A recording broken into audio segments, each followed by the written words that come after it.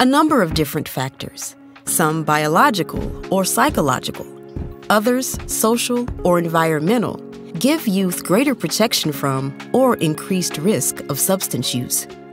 Effective substance use prevention focuses on strengthening protective factors and reducing risk factors. Protective factors are the characteristics of individuals, families, or communities that support resilience, help youth more effectively manage stressful events, and strengthen other characteristics that minimize the risk of substance use. They can include things like participation in structured after-school activities, supportive family relationships, and positive self-esteem.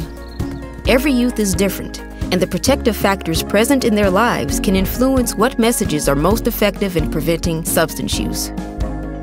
Dig deeper into protective and risk factors for youth substance use prevention and how they can be used for messaging at thenationalcouncil.org/gettingcandid.